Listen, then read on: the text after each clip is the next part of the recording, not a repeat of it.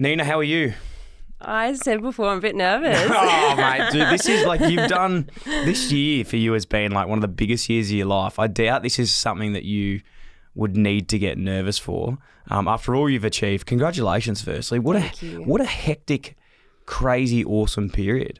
Like the coolest thing ever. Has it been like just a blur, or are you like, where are you at?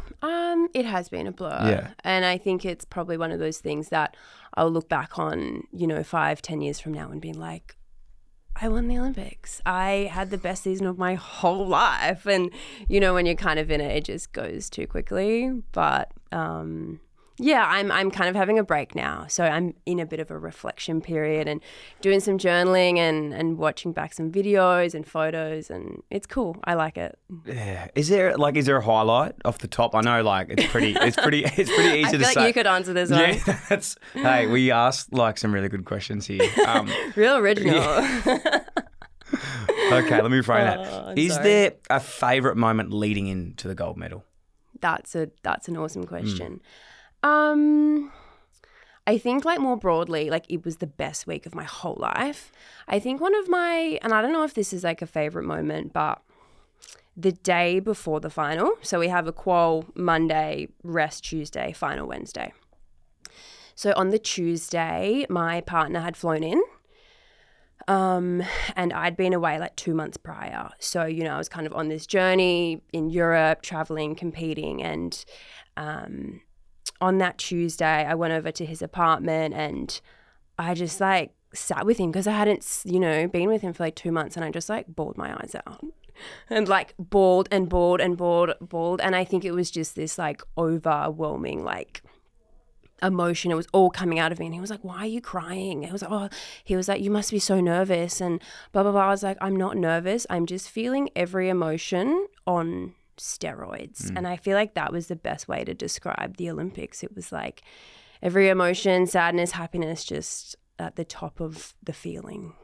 I love speaking to Olympians because there's no real other competition like it, I suppose. Once every 4 years, you train. A lot of athletes that train, a lot of sports that train, without saying the pinnacle is once every 4 years. Yeah. So it's like training for a grand final every 4 years. You're at this period. You have to get your body right, your mental state right, your form right, your relationships right. All this stuff has to accumulate into one time. Yeah. I can imagine those emotions when you hit that point, you're okay, things are starting to come together. Yeah.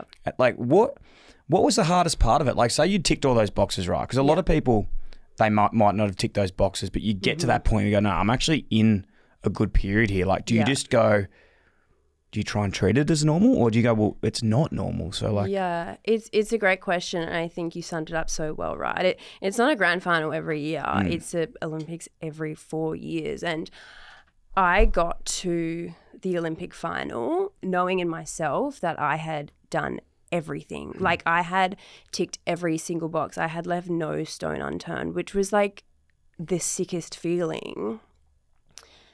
But that doesn't make the nerves any better, right? I still woke up that morning thinking I am so nervous. Couldn't eat breakfast, couldn't eat lunch. Just what if I drop the bag? What if I fumble?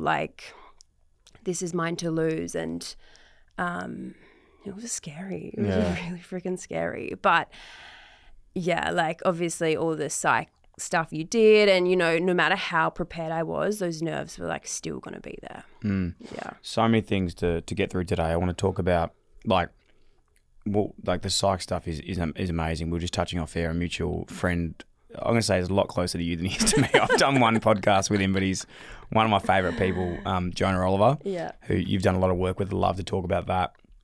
I'd love to talk about actually setting the scene of how does one get into pole vaulting? Yeah. I'd never seen it. Yeah. I've never seen one in real life. Did you just do, I know this is a stupid question, but did you just do a little ass and it just progresses into just this nicheness? Yeah. So obviously being from Perth, its own country over there, Steve Hooker won the Beijing Olympics 2008, and he was a rock star in Perth. Is he a Western Australian? That's where he won the Olympics. So he was training there. Got you. But he lives in Melbourne now. So, he was a rock star in Perth. Curly hair ranger, you can't miss him. And I think the year after I started, just because I was at Little Athletics and I kind of got scouted essentially by his training group.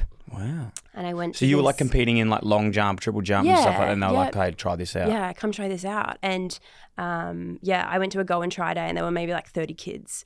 And at the end of it, there was like 3, and that's, you know, kind of how I started. Bit random. You know, it was a mistake. I say, like, I didn't seek it out. I did it. I knew I wanted to go to the Olympics for something. And then I guess when you kind of see Steve and his path and his journey, and you're like, okay, well, maybe that's my avenue to the Olympics. And yeah. Have you done much work with Steve Hooker over the years? Like, has he been someone that you've sort of sought out for like experience or anything, or is it more just admire from past experiences? Well, obviously, like, so when I started, he was still around. Yeah, okay. So, you know, he would kind of see me as a little tacker, like genuinely trying this thing out. So yeah, like we definitely crossed paths like so many times at training, and he actually commentated my event at the Olympics. So we're in touch. I know I can call him whenever, but in terms of like if he's a bit of a mentor, I'd probably say not. The men's and women's event are so different, and something about an individual sport is like you have your way and you have your way, and there's 1,000 ways to do it. And I feel like, yeah, I definitely have my own specific way. I love your honesty. What do you mean by that? Like, are you working with your coach on those things, or how do you mean you're working on your own specific way? Like, I get exactly what you're saying, but I'm curious, like, what makes you tick in that sense? I guess it's like, you know, someone could give you all the advice in the world, but until you like actually believe it yourself, like, you know, you're not going to learn it. And I learned that very early on. Pole vault's one of those events, and in athletics as well, and an individual sport, like, you just got to work it out. You got to figure it out.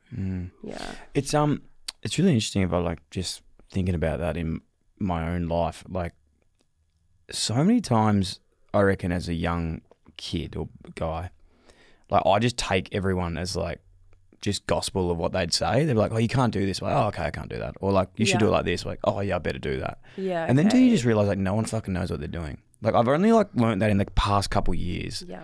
Like, there is no recipe to do anything. For sure. I'm probably getting a bit more philosophical on this than needed, but like, it's just a really interesting point. Like, I love what you're saying. There's like so many things in my world of like people like, you know, you got to keep your episodes 45 minutes. Like they've got to be big on TikTok. You got to put big bios in them. It's like, not referring to Joe Rogan, but he's the biggest podcast in the world. He goes for like 4 hours. He doesn't tell you anything about the guest before they're even on, and people still listen. Yeah. It's interesting, right? It is. Reason I asked about Steve Hooker, to come back, I apologise for that weird sort of spiral. Steve Hooker came to talk once. I was listening to him talk about that, the final he won. Because you know how he was injured and did the visualisation. Insane story. Crazy story. Yeah.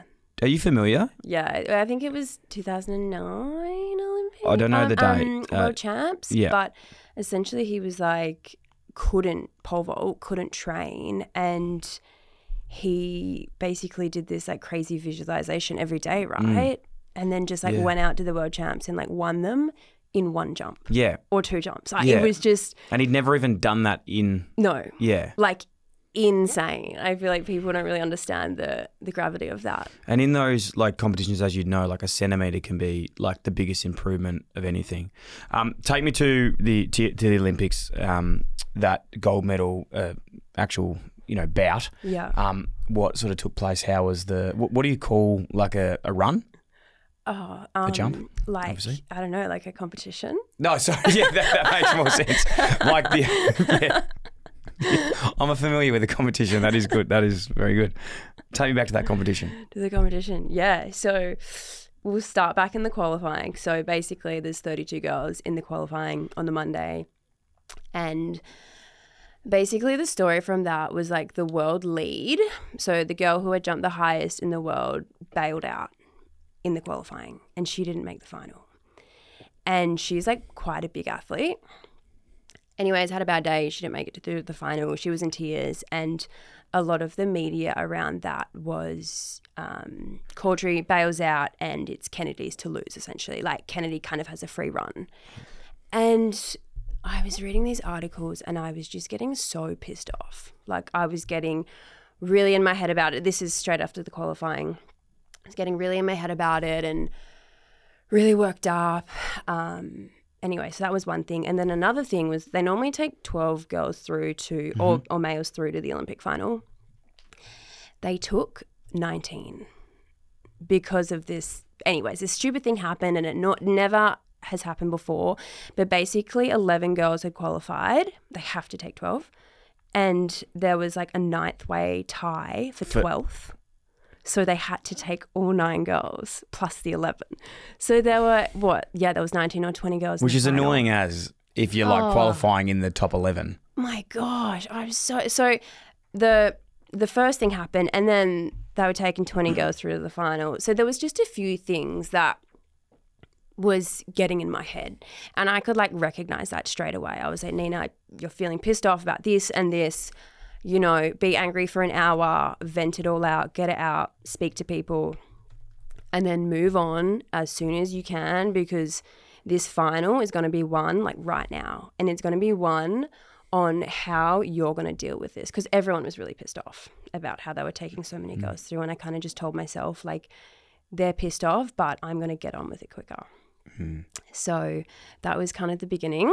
And I also kind of knew, you know, a pole vault competition is as long as it is normally. Just to give some context, in a normal like Diamond League, which is like our main tour, they take 8 people. There's 8 girls competing. So in the biggest competition of my whole life, at the Olympic final, there was going to be 20. And it was like, okay, I feel like this is something I've never had to deal with before. And none of the other girls had as well, but it was like, okay, how are you going to deal with this? This Olympics is going to be won with this moment and figuring out how you're going to do it. So, sorry, jump, but like double the time that it would normally take, double and a bit the girls. Yeah.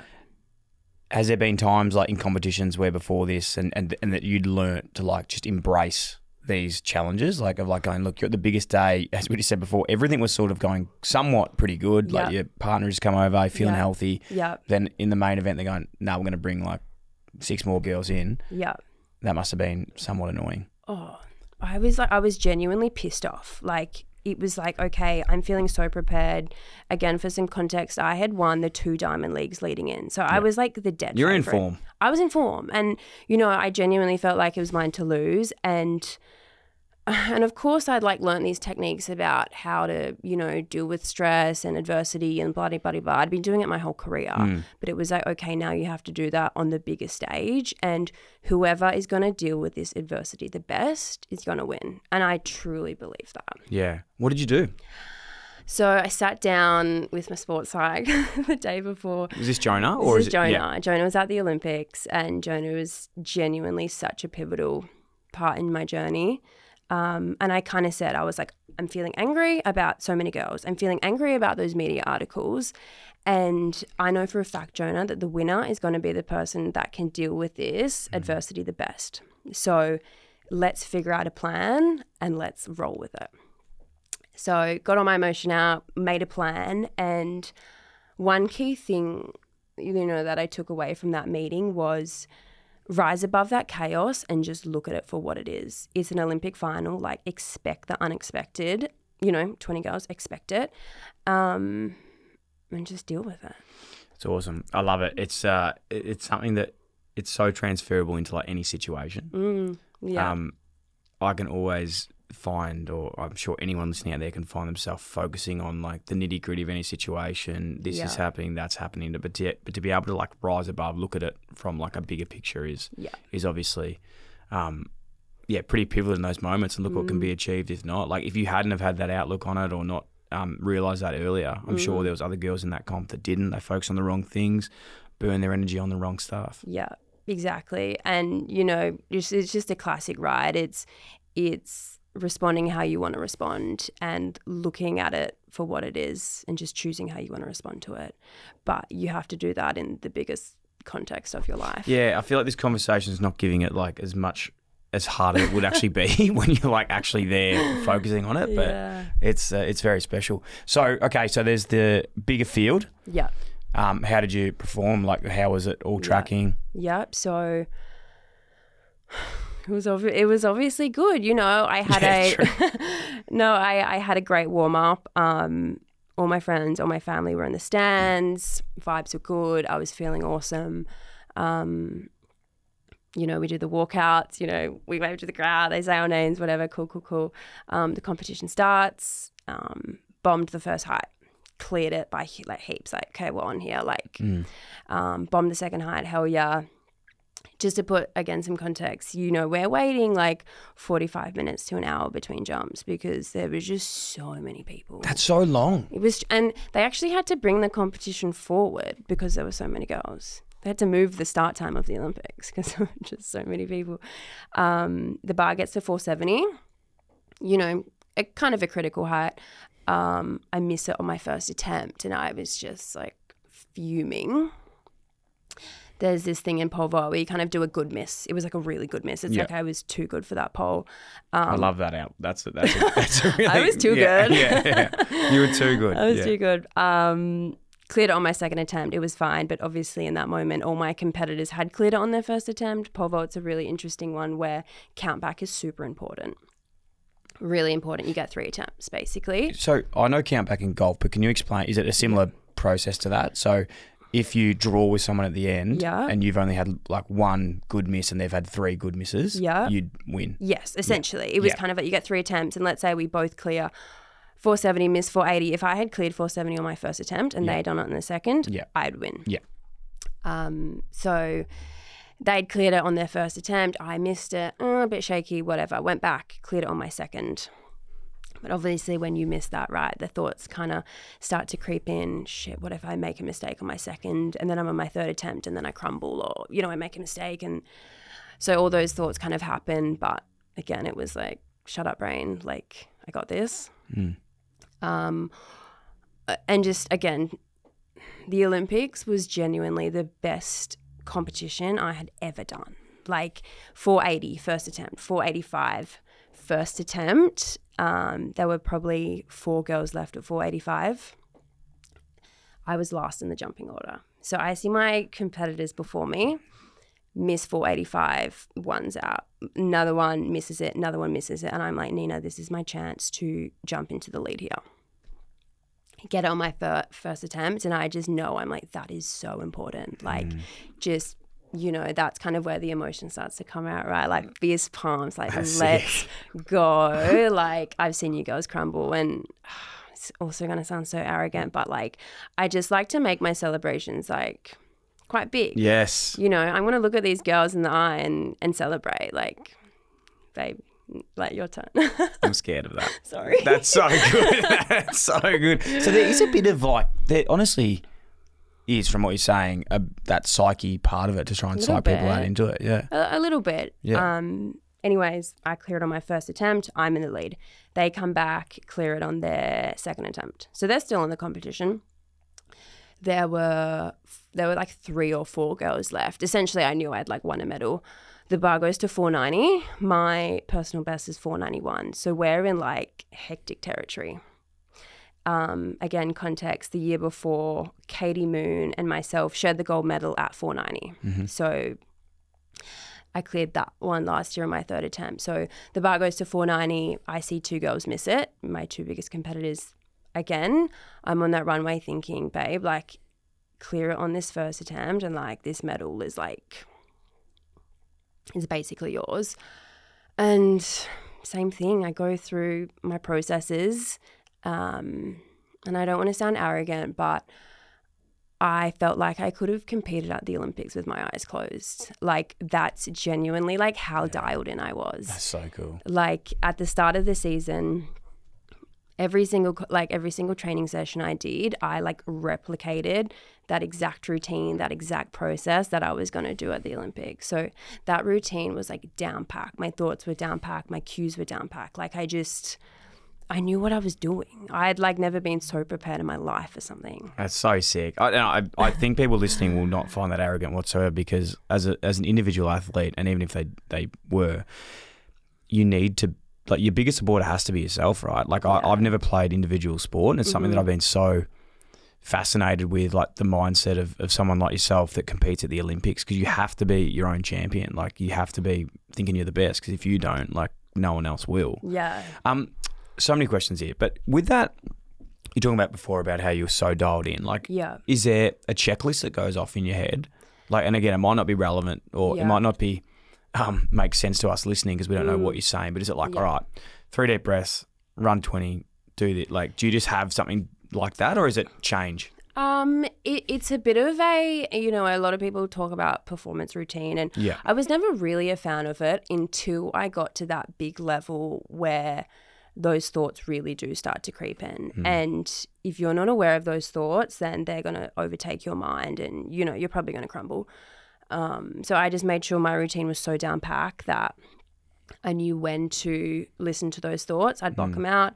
I'd know when to repeat my cues. I know when to be in my body, take deep breaths. And, I knew those parts in my run up that I had to focus on, and I knew my cues backwards. Like, I know my sport so well. I see.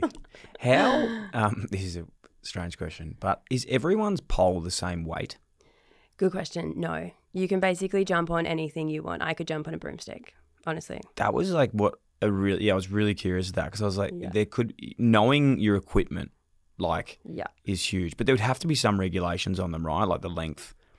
No, really? Nothing. Yeah, no. Are they all quite, does everyone use quite similar stuff, or can it vary, like different bend? There's basically maybe like 3 main pole brands. Yep. And then in that, there are different like lengths. So I jump on a 445 pole, 4 meters, 45 centimeters. Other girls might jump on a 460 pole or a 430 pole. Yeah. Men jump on like a 520 pole. And then you have basically like different stiffnesses of my set of poles. So at the Olympics, I have about 10 poles on my back. So essentially the stiffer the pole, the higher you're going to jump. And like traveling with them. Insane. Like, where, like who's checking them in? Like, what do they stay that long? It's insane. Are you about to say, do they fold up? Don't ask that question. I was not gonna. I was not gonna Don't ask be one that. of those people. I didn't ask that. You caught me out. I was not gonna ask that. But I'm just imagining checking that in. Oh, it's insane. So you're carrying a like. Yes, dude. Like through the airport, like. I didn't ask if they fold up. I knew that it didn't fold up. I saved you before you asked a dumb question. You're welcome. No, like you're getting to the airport 3 hours before to check in, because it basically, the poles like, they go on before all the luggage goes on. So you have to be the first one at the airport.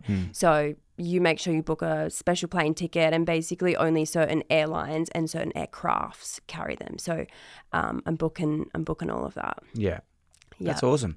Do you have someone that helps you with that now? Yes, so that's just like my manager does that. Great. Because one thing that's like also really cool to talk about with individual athletes is like the process, right, of being like an individual athlete to then becoming a gold medalist. And there's a process there in between that takes place of like the support that then takes over, and other brands. And I look at you now as a gold medalist, but you're a businesswoman. Like you got ambassadorships, like you're killing it, like everything else you're doing in your life.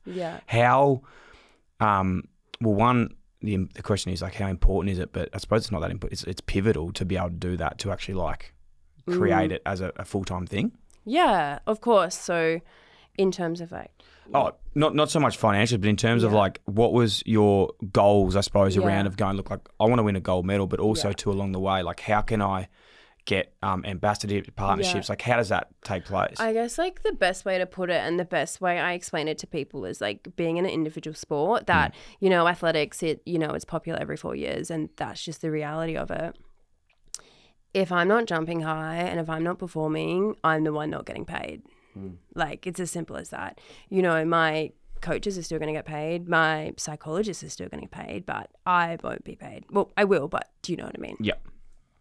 So most of the accountability is on yourself.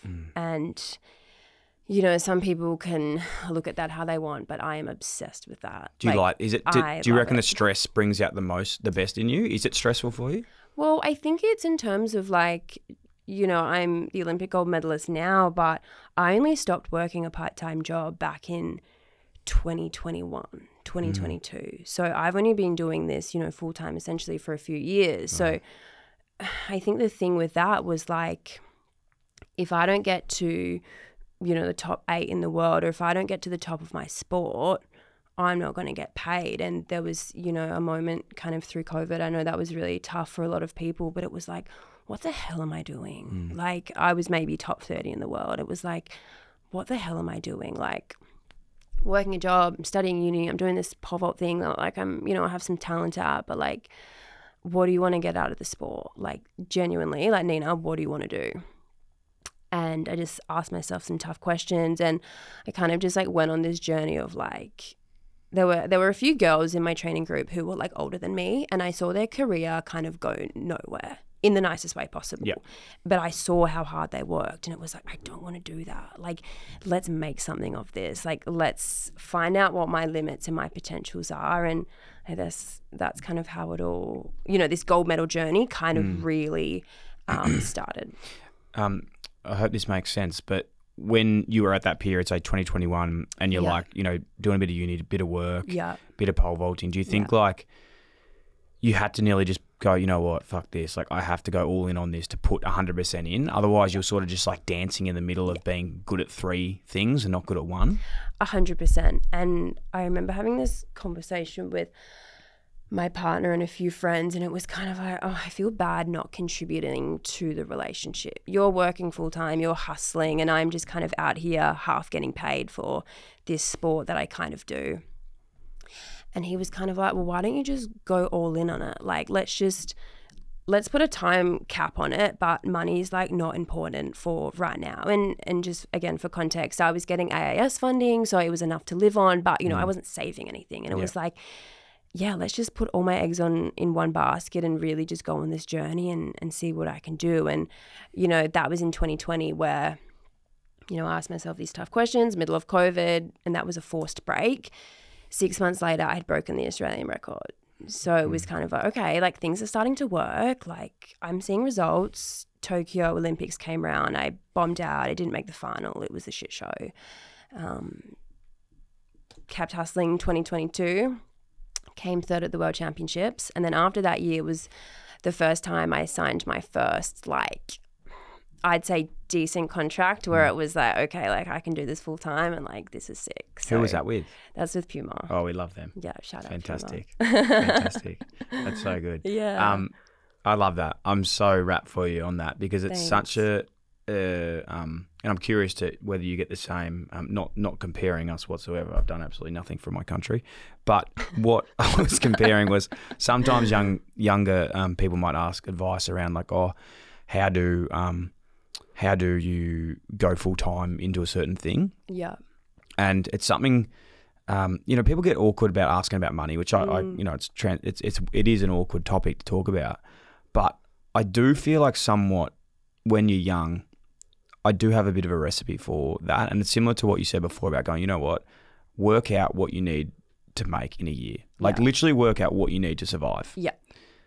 Reverse engineer that and try and find somewhere. So it might be a bit of AIS subsidy. Yeah. Might be one contract deal with Puma. Then you're okay, bang. I don't need to make any more money. Now it's time to just grind and hustle. And anything on top of that is bonus. For sure. And like, as you said, you got that opportunity to do that. Yeah. And everyone's financial situation is different. I'm not, contemplating that at all. You got to have good people around you too. But you can do it at any level that you need. Yeah.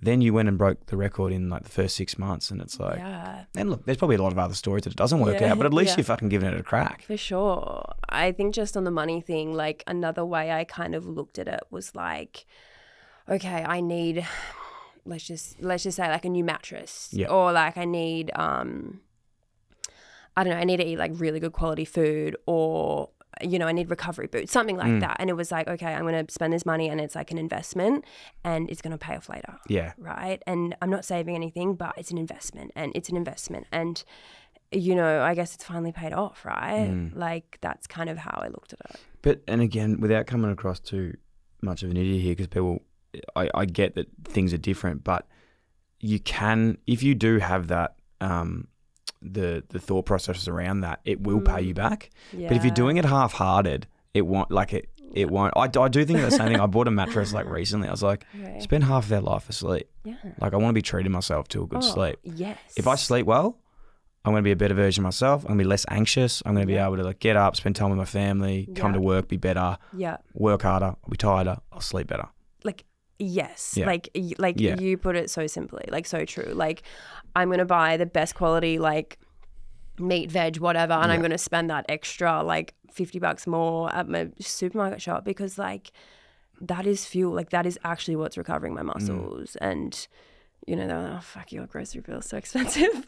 But you're an athlete, like you treat yourself well. Yeah. The Dom Kondo, I don't know if you've heard of Dom. Dom is a ripping dietitian. She's a doctor of dietetics, but she works at Richmond. She works a bit with the VIS, I think. Okay. And she was talking about this in terms of like a car. Okay. And like, you know, when you go like fill up for fuel, it's like, what would you put into your car? Like if you got a brand new car, you put the cheap or the other one in. It's like, well, you want to look after your car. Like that's like literally what goes in your body is how you're going to feel. For sure. I don't know if it's just age now or maybe because I have eaten so healthy previously. Now if I do eat something shit, like I actually walk around and feel like terrible.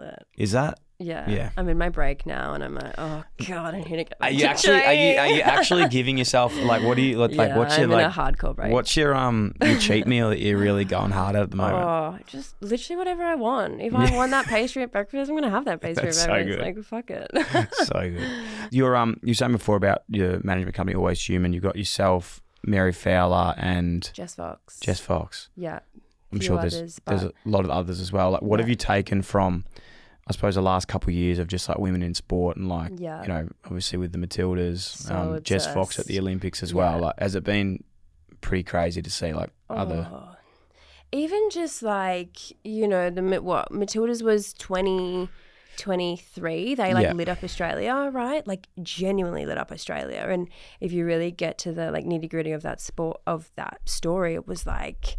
no one was touching the men's jerseys. Like everyone was touching the women's jersey. And, you know, Mary Fowler and all those girls are like household names now. And everyone was watching them at the Olympics. You know, I know they didn't have the performance that they wanted, but I just think it's so great. And then even the AFLW coming up, like love that. Super Netball, like love that. Like I think also just consciously trying to consume women in sport, I think is a really important thing, right? You know, we turn on the TV, there's male football and love it, but are you going to turn on the TV when the AFLW kind of season is on? So consciously seeking out those games, going to those games, you know, following those girls on Instagram, just, you know. It's pretty cool to see like what those girls have been up to. And I love like, I'm actually curious to ask you about this too, is in their sport, they have to move a lot, right? And you do a lot of traveling yourself too with the Diamond League. Like that's all across Europe, right? So essentially. Yeah.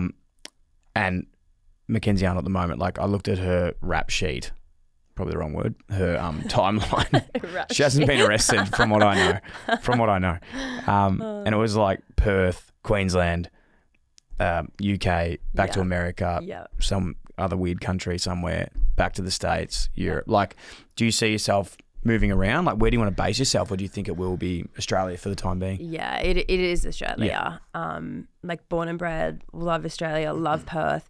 You know, our season runs from essentially our international season from May to the middle of September. So I'm doing that Europe trip and then coming back to Australia maybe like maybe two times in that. So, and then, you know, in our Australian domestic season is runs over summer. I'm sometimes going to Melbourne, sometimes going to Sydney, but yeah. When does it pick back up? Like, what's the timeline for you at the moment? Yeah, I'm on like the fattest break. Like I said, like I don't even want to think about training. Hey, so I will probably start back in late November, early December, and the World Championships happen every 2 years. So they're next September. So I have a little while. So good. Yeah. Can we go back to the Olympics? A lot of people always talk about the Athlete Village. Yeah. What was that like this year, like being a part of it? It was cool. And who do you like? Do you get your own room, or were you rooming with someone? Yeah, or? I had a roomie, and thank God she was like my best friend. Like, she's awesome. Pole vaulting as well. No, her name's Liz Clay. And no, Liz Clay. Yeah, she's a hurdler. She's a hurdler. Yeah, we just get on like a house. She's got a mass 6-pack. Dude, Probably one of the best six packs I've ever seen. Like, I'm like, bitch, put your shirt on. Sorry. Is that, you can bleep that. As long as you say it, I think it's okay. Yeah.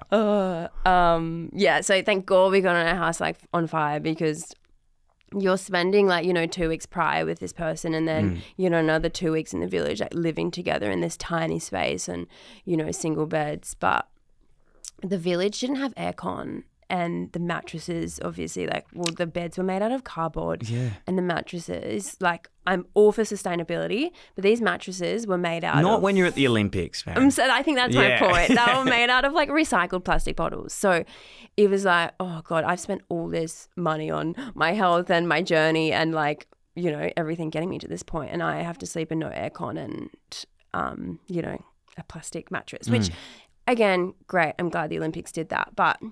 the Australian Olympic Committee really pulled through and got everyone aircons and got everyone mattress toppers and basically just allowed us to do our thing, well, to the best we can.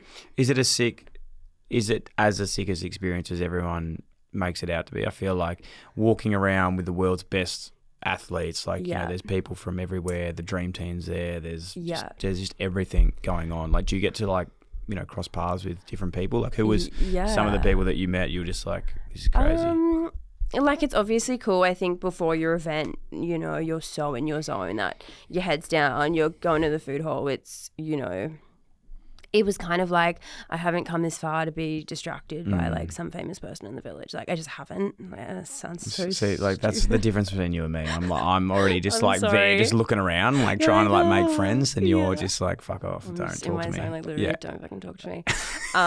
No. So brutal. But once your competition's done, and you can see the energy shifting, right? The swimmers finish before us, and they lighten up, they have some fun, and then the athletics is on, and then they slowly start finishing. And then once you get to the closing ceremony and the after party, it's whoa, you have a personality. Where has that been for the last 2 weeks? What would be, on reflection of what you are now, and I suppose you're still in that period of just reflecting of the past sort of time that you've been through, what would you sit down now and say some of your biggest bits of advice to any aspiring young athletes or anyone that just wants to compete in life itself? What have been your biggest wins, do you think? Oh, I feel like that's such a good question. Maybe what's the best piece of advice I'd ever been given would just, and I think I say this because I didn't have this as a kid, it would just be the permission to dream and dream as big as you can, and also just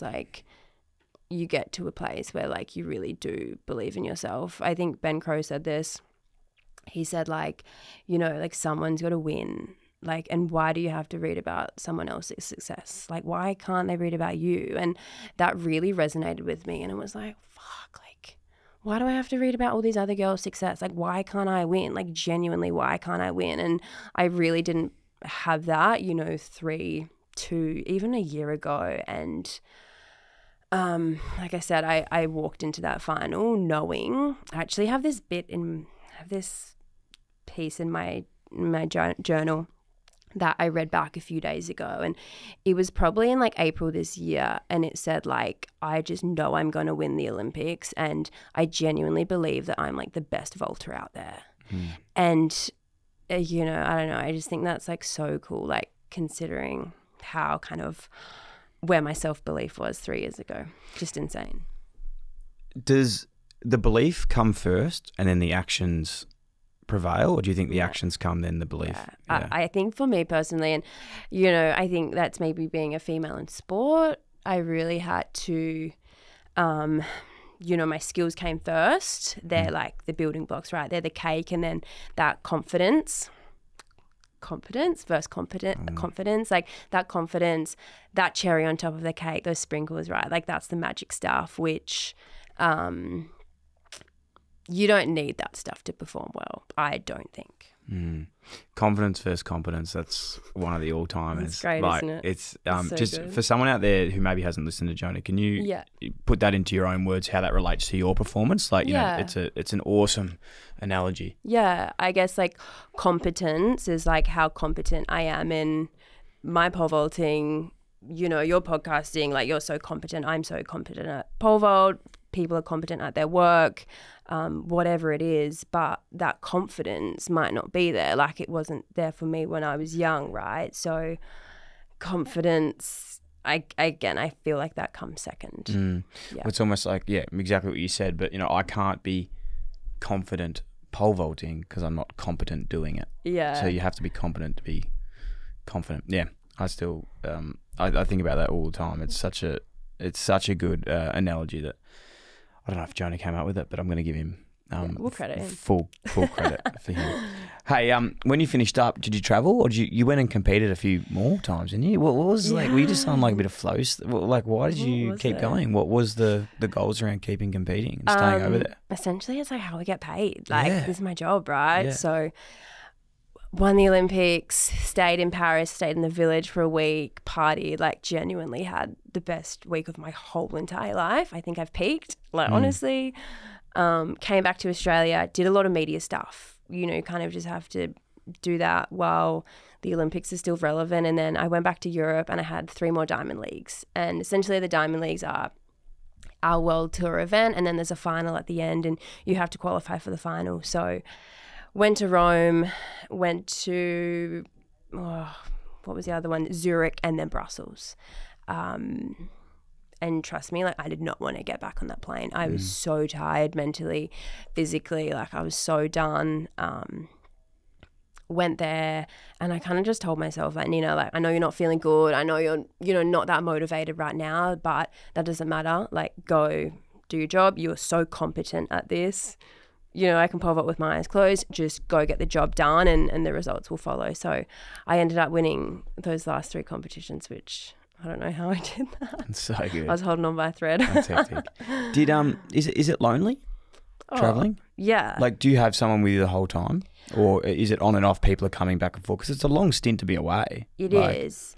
It's a bit of both. You go to these competitions and there's obviously all your competitors there. Have you watched Sprint on Netflix? Oh, yeah, I have seen the first episode. I watched the one of the, do you know, the is he Canadian or American? He's a bit weird, the sprinter, the guy that's... Oh, Noah Lyles. Noah? Yeah. Yeah. Maybe say no one likes him. I think people do like him or they don't like him. They Is he a bit weird? They either like him or they don't. I Or like Fred him. Curley, maybe? No, it's Lyles. Noah. Yeah, okay. Yeah, he won the 100 at the Olympics and then, I think if you watch Sprint, I think that just like sums up your my life really well. You basically travel around the world to these amazing places and a lot of the time you're on your own or with your coach but you have to like sit in the dining hall and share a hotel with like your biggest competitors. Like it's a really weird foreign thing. Before we talk more about competition, just a quick segment into traveling because I suppose that's like you must enjoy it if it's a part of your job. Have you found any like favourite places whilst you've been away or have you not had the chance to actually like relax in them? It's a bit of a weird one. Let's say I'm competing on a Saturday in London. I'm flying in on Thursday afternoon. Friday, you're maybe doing a shakeout, getting a coffee with, whoever's around. And Saturday's the competition. So in and out. You want to save your legs. You're not doing too much touristy stuff. Sometimes you might tack on a trip at the end. Hey, can you book my flight for the Monday? I want to, look around Sunday and Monday. But yeah, I think I have favorite like competitions. I like the track. I like the way the meet runs. I like the food in the hotel. Yeah. It's a good way to be. Where's your favorite comp? I love Zurich. Yeah. I just love Switzerland. I don't know why, but Monaco's also really cool. Yeah, it sounds beautiful. You were saying before around how, you wrote in your diary in April. Yeah. And you were saying, like, I believe I'm the best pole vaulter in the world. I'm going to win the Olympics. Yeah. Okay, so you've done that. Yeah. Do you need to revisit? Because, like, a lot of that, the way that got you to where you are, correct me if I'm wrong, is like forecasting, I'm going to do this. Yeah. Right? So now you've done it. Do you need to then go, like, I'm the best now, like what's next? Or do you keep the same mentality? I don't know. I think it's a good question. Yeah. I'm almost more curious. Can I give context to this? I'm just thinking about it and I'm just maybe trying to explain the question better. I spoke to Jay Waterman a while ago on the pod, a West Coast guy, and he'd been like a fringe player his whole career.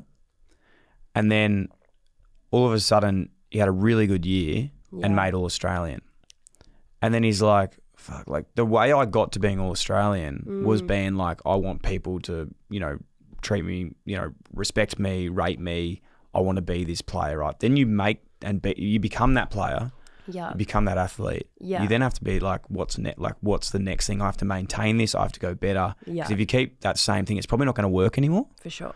Does that relate to you? Oh, or? 100%. Yeah. It's like you're almost addicted to this high and this journey. And for me, it's about like figuring out how to like solve issues and get the best out of myself. So what I really enjoy is like every season, every year, like it brings a new challenge. You know, back in 2020, it was like, who am I and why the fuck am I doing this sport? You know, this year's challenge was, I genuinely think I can win the Olympics. Like, can I do it? You know, like, can I do it? And I know next season's thing is going to be like, well, now you're like the damn Olympic champion. Like, how are you going to back up? Like, yeah, what? And go again. Yeah. And, you know, are those pressures, are those doubts, like, what's it going to bring? And I guess it's about like the skills I've learned along the way. And it's like, you know what, I'm definitely going to have to learn new skills and figure out this new challenge that I've never faced before. Yeah. Like you're coming from it from a different position now of like being the champion. And I always like to like look outside the box and learn from people's mistake and almost, what's the word? Like predict what's going to happen. Forecast.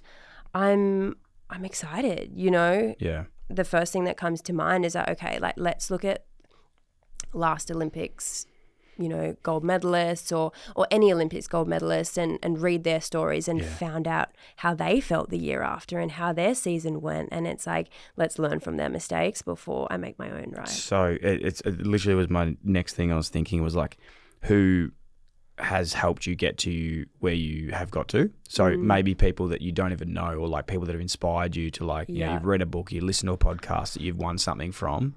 And then the second part of that is like, who do you want to like sort of try and learn more about? Yeah. Oh. You might not have reflected yet on the second part, but even just that you were mentioning before about like, you know, Ben Crowe, Jonah Oliver. Yeah. You've sort of learned a bit from these people. Is there anyone else that has been big in the sense to get you to where you've got to? I think they're definitely the two people. And I also think it's about, and this might contradict what I said before about learning off people, but it's really just going on this like it sounds so woo-woo, but it's like going trust on me, this like... They call me woken friends sometimes and it's not like it's so cringe, but it's so true. Yes. So like... Yeah. And like okay, so like this is just an example of like, I feel Give it to me. how in depth I work as an individual athlete, right? So it's like, okay, like wake up, go to training, great, you know, have lunch, and then I might have physio or like, you know, sports dietitian. And then in the afternoon, I'm not planning anything and I'm putting 3 hours aside and I'm just at home, but it's like, okay, or, you know, I could be going for a walk, but it's like, okay, like 3 hours of listening to a podcast or reading a section of a book or doing something that's for your mind and for this like dreaming kind of, I don't know, it sounds so woo-woo. And, you know, my housemates, some of my friends say, oh, what did you do this afternoon? And I say, oh, I just think I worked really hard, but I'm not going to like say how I worked. Yeah. I laid in the backyard in my bikini and just like read my book. Like I'm working so hard. Like, you know, it's funny because like before I met you, and even like a few times today I've had this chat and it just shows you're built different in that sense. Like you think about things so differently. Like there's been 10 times where I'm thinking about like what it'd be like at the village or traveling or like just making new mates and you're like, nah, like I'm here to do a job. Yeah. Do you struggle to switch off? Or do you think that you can access that side of yourself easily? Like how are you now? Yeah. Like it's a great question. I think because it's a habit.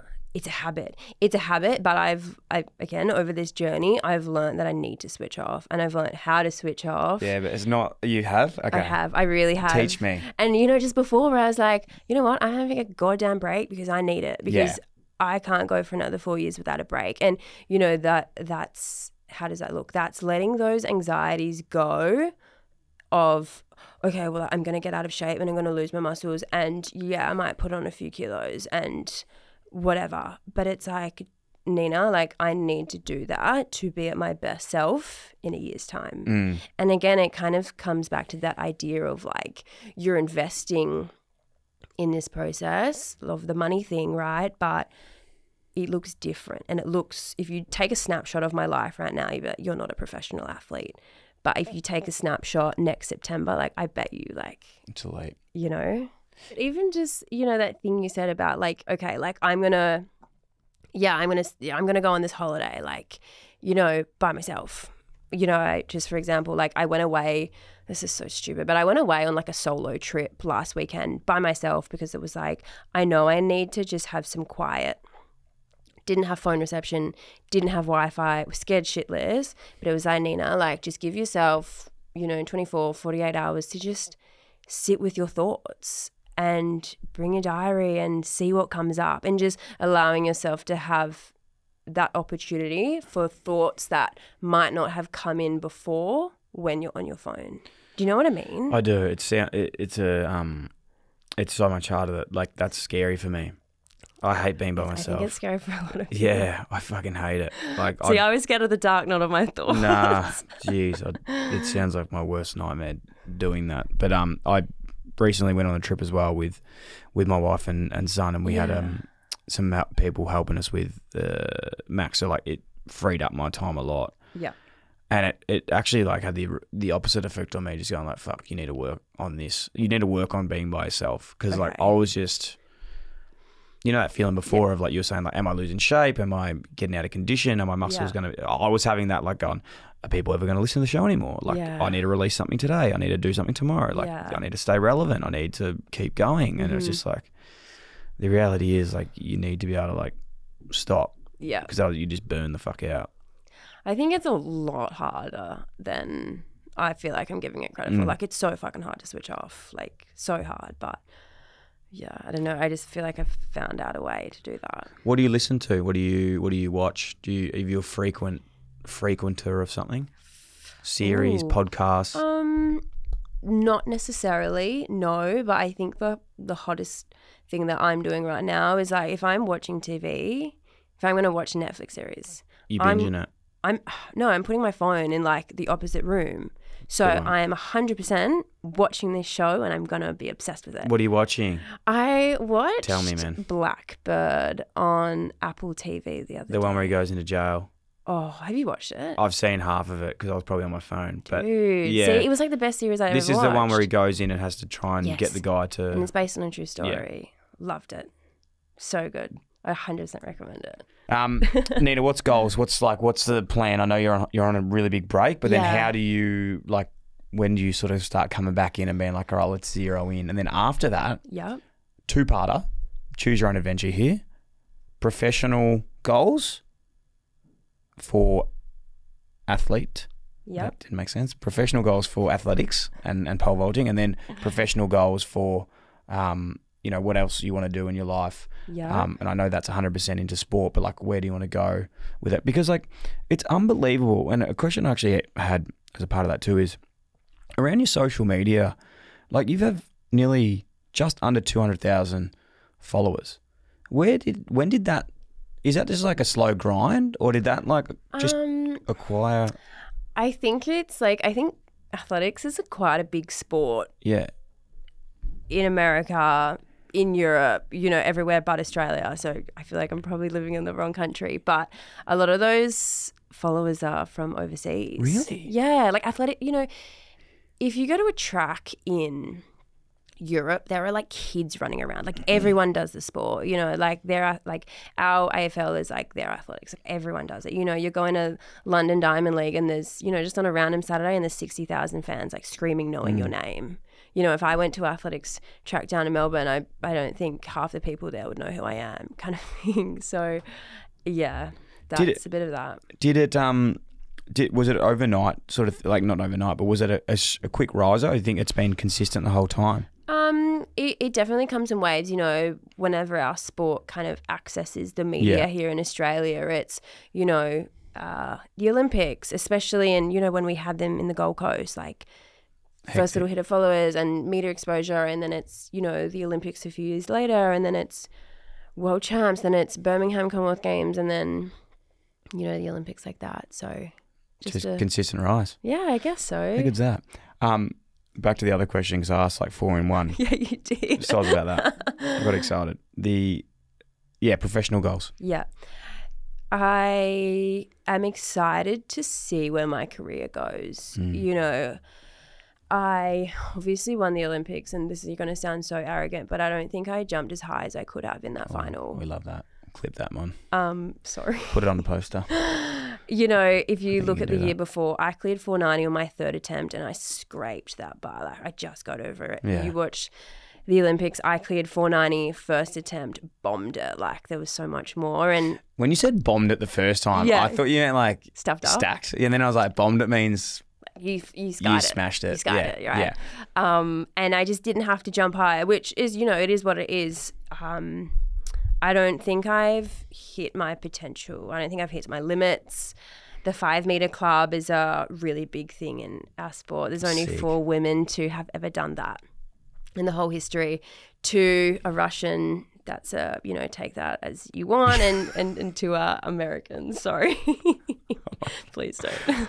Yeah, I hope no one let's not go to Russia. Clips that. But yeah, I don't know. I'm excited to see what I can do. And I think in this weird phase of my career as well, like back to that investment thing, it's like I'm already thinking like, all right, like this is what I need to do to get like the next thing. Like I need to take my diet to like the next level, because this is the first year where like I finished the season and my body's a bit like creaky, you know. Sore. Yeah, you know, does that mean putting new recovery strategies in place? And you know, you look at players like LeBron and the Tom Brady's, and you know, people, and even the Shelly-Ann Fraser-Price, the 100-meter Jamaican champion, she had a baby, she can come back, she, you know, won the Olympics. It really is possible. You just have to work out how to do it. So I'm excited to see, you know, how much better I can get. It's so cool because you know, before this as well, I was like, almost hard to be like, you know, once you win gold, like you can win another one and another one, but it's like, is there anything else? Like 5 meter club is a really cool thing to chase. For sure. 5 meter club, you know, world record isn't that far off that 5 meters. What's the world record? It's 5:06. Okay. So winning was 491? 490, yeah. 490. Yeah. So it seems like a lot, but you can get there. I don't know. I'm excited to try. And I think that's something I really learned this season was like, fucking dream as big as you can. And I reckon she's already written it down. I reckon you've already written it down in the diary. You're just not telling me yet. The world record. I love it. Yeah, she's got it. Marginal gains. Yeah. You said before about dietary, recovery, all those things for your body. Mm-hmm. In the gym. Yeah. You hectic? I'm pretty hectic. Yeah. I love the gym. What are you doing? Is it a lot of lowers? Like fast twitch fiber sort of like... Yeah, I'm a full power athlete, right? Yeah. Like fully power, just body to weight ratio stuff, like power to weight ratio stuff. A lot of upper body. Like, where's the main strength that you need for pole? Like, is it arms or is it... It's kind of like your whole chain, right? Yeah. And it's about being strong in each, you know, you're right, legs, core, arms, but it's about connecting all of that in a really dynamic way. You know, in the gym, for example, like I'm doing pull-ups with like 50 kilos around my waist. Like we're going pretty hardcore. Like we're benching 80 kilos. What are we benching? We're benching 80. We're benching 80 for 3. That's not bad. That's pretty good. Mine's pretty all the impressive. boys are going to eye roll. They're like, dude, shut up. It's nothing near me. Yes, but like you're also probably half their weight. Like 80 kilos for 3 is very impressive. Thank you. What are you squatting? I have a really dodgy back. So I'm belt squatting the opposite way. I don't know if you go up. Yeah. Yes. You Have put you it up seen and you that go up. machine? Yeah, I did this. Man, I once squatted. Yeah. To a everyone's listening to this going to shut the fuck up because I am obsessed with squats. My back's like cooked as well. Okay. When I say obsessed, I'm obsessed of thinking about doing squats. I don't actually do them that much. Wait, do you have lifting shoes? No. Oh. No, I couldn't wear them, mate. Okay. As in, I would wear them, but I'd just get... I'd wear the gloves if they weren't like cringe. Like I'd wear just it. do it. You should see how much better you get. I couldn't do it. Back to the story was I was actually squatting once, and I thought we're squatting to box. Yep. Nice low box. Yep. And someone had lifted the box up without me knowing, and I'd gone down and crunched my fucking back like. No joke, like I crunched my disc. Yeah. So I've just since then just been scared to like be squatting. But that I've done that one of the Giants where you put the belt on and you like step it up. It's pretty cool.